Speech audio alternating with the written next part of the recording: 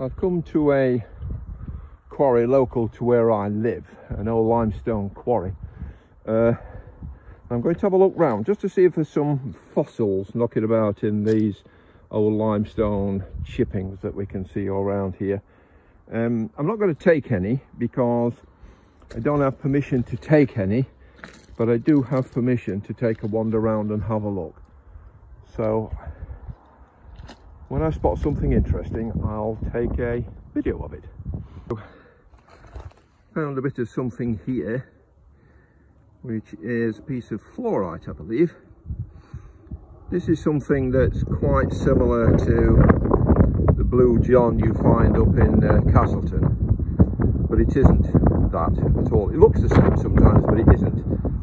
So there's a little bit of fluorite anyway. Let's see what else we can find when we're around here. Now here's a nice bit.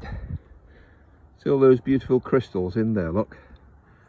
Quite nice them, aren't they, as they sparkle and shine in the sun. Let's get them around so that we can see it in the sun. That's better, look. That looks quite nice. Yeah, that looks alright, that. Found a little fossil here of some sort of clam type creature that would have lived in the seas when this was a sea round here. If you can see, it's got a nice dome shape to it there. It's got traces of the shell just above my thumb there, you know, the little striations in the shell. So that's a nice little piece there. So I'm taking a walk across here now to the well, I'm going to go that way shortly, but I've just spotted something interesting just there.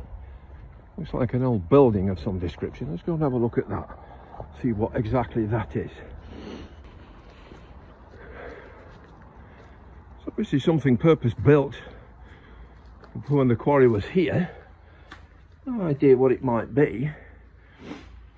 I think some of the locals have been in here probably howling at the moon, looking at some of the beer cans and other things. Oh, there's another one here. Look at this, blimey, they're everywhere. So again, this may have been a storage place for the quarryman's tools and what have you. Maybe an explosive store, I don't know. I doubt it though, with the roof like that on it. But anyway, that was quite interesting.